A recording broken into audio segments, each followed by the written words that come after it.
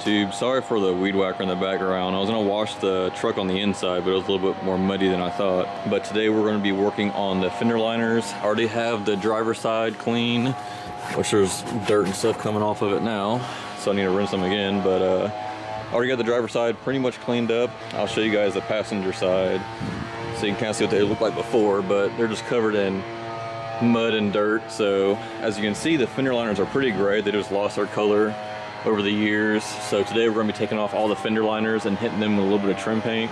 I did it on my old second gen and it made the truck look a lot better with the fender liners being black instead of just dirty and gray. So we're going to go ahead and clean these up. I did notice on this back passenger side that I don't know what this is from, but it's almost like tar or something like that got just slung up from the tire. So I don't know if we're gonna have to sand that down or what, but once we take it off, we'll kind of take a better look at it. But yeah, that's what we're doing today. We're gonna go ahead and take the fender liners off, go ahead and trim paint them. Obviously first we gotta go ahead and clean this side next. I already got the driver's side done. So yeah, gonna move over the supplies. We'll go ahead and knock out this passenger side.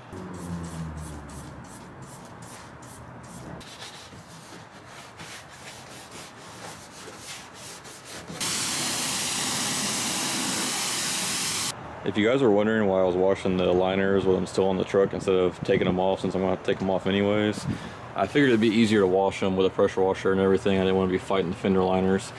But with this one clean now, you can really see those white specks I was talking about. You can kind of see it's just wrapped around the whole fender liner. But like I said, we'll tackle that once we get there. I did notice there was some on this driver fender as well, but not near as bad. Kind of see it. I don't even know what that is, to be honest. I don't know what the guy could have ran through or what I could have ran through. But now to the fun part, which is taking off these little plastic clips and hoping we don't break any. Not starting off good. We already broke the first one. Broke the second one.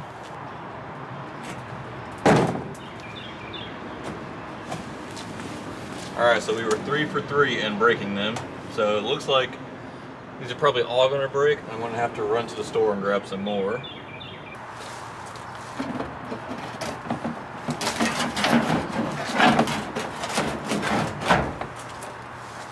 We have the first one out. I went ahead and did this one first because I have this huge dent in the back and I figured it was going to be the biggest issue because that's kind of bent in. You probably can't even tell, but there's a huge dent right here. So I figured this fender liner was going to be the hardest to take out, but it honestly wasn't too bad. A little dirty, so I might need to hit it with a little degreaser while I have it off, but first one's done.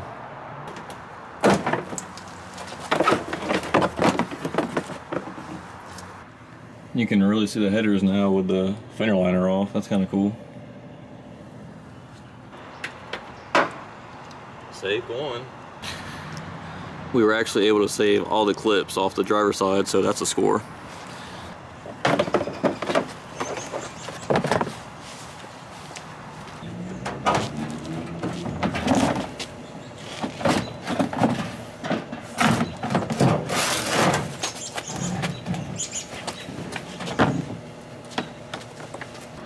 Just got the last one off.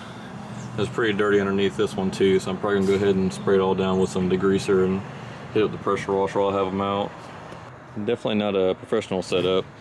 The only sandpaper I could find is I have a little bit of 800 left, but I don't have too many pads left. I've already used one and it worked a little bit. All I'm trying to do is just get kind of sand it down just a little bit so it's not standing out so much.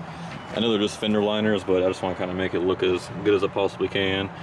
So I'm going to take like the next 10 minutes and try to smooth some of this down. It's not all going to go away, but just try to get most of it out, and then we'll start painting.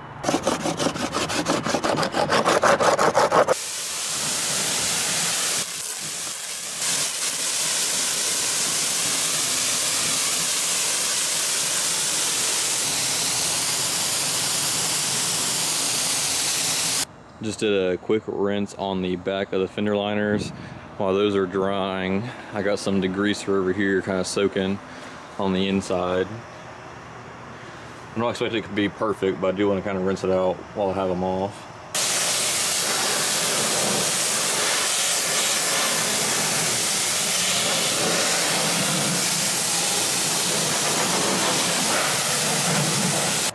It's obviously still wet, but all I did was spray a little bit of degreaser on here and hit it with a pressure washer, and you can already tell a huge difference. We have the back 2 liners still drying, but we have the front 2 already on the table. I am going to hit it a little bit with some alcohol, just kind of get the rest of a little bit of dirt and the cracks and crevices I have to get out. And I'm also using the Duplicolor trim and bumper paint.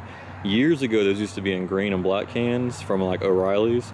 It's pretty much the same stuff, but I did notice that the green stuff, or I'm sorry, I did notice that the stuff in the green cans worked a lot better. But I used these on my old 2nd gen probably like 5 years ago, and they were holding up pretty good, so just went back with them, but we'll give them a shot on this truck as well. So yeah, about to go ahead and wipe these down with the alcohol and go ahead and put our first layer of paint on.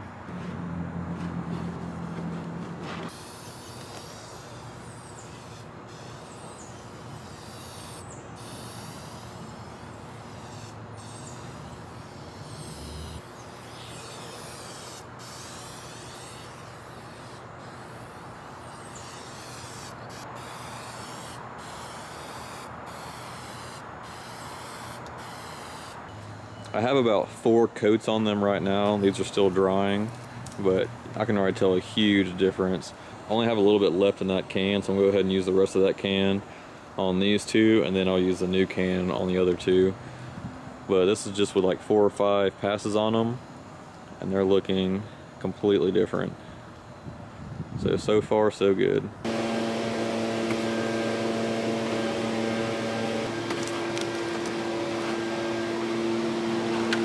Moving on to the rears now.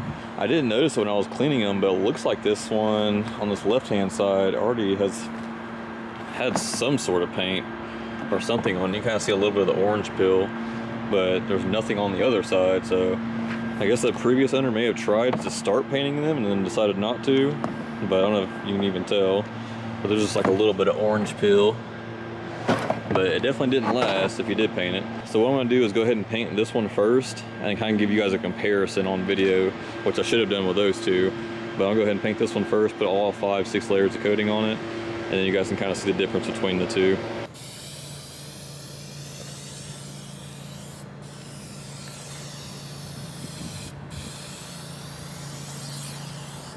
Just to show you a little bit of a difference, that has no paint on it. This one has like 3 to 4 layers. So big difference between the front 2, this back one, and the one that hasn't been painted yet. All right, we're all out of paint. I probably could have used a 3rd can, just kind of touch up some spots, because these fender flares definitely soaked up that black trim paint. So if you guys are going to do it and they're as bad as mine were, definitely probably get you a 3rd can, but 1 can will do the job, as you guys can tell. So they're all kind of just drying right now. Probably about to run to the auto parts store real quick and grab some more of those little plastic push pins to fix the ones that I broke off. So while these are drying, we're going to run up there. All right, I lied. Totally forgot I had some clips here.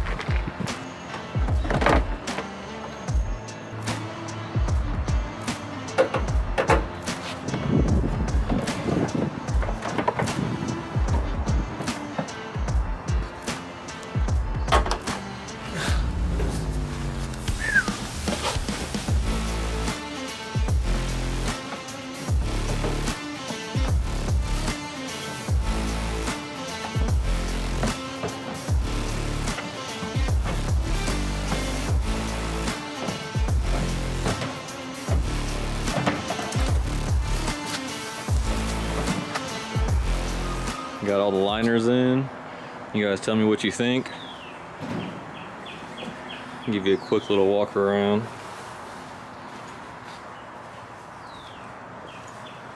I think it's a big difference. Wish I would have hit my tires with that brush while I had it out, but definitely an upgrade. I think all in all, I had about 2 hours worth into just prepping and painting the actual fenders. If you guys' fenders aren't as bad a shape as mine are, it'll probably take you a little bit under 2 hours, but that's a big difference. I think the next thing we're going to have to do is obviously paint the frame, because with the fenders being done now, the frame kind of stands out. So that's going to be probably the next on the to-do list. But all in all, I think it was a pretty good 2 hours well spent. Let me know what you guys think, and we will see you in the next one. Thanks for watching.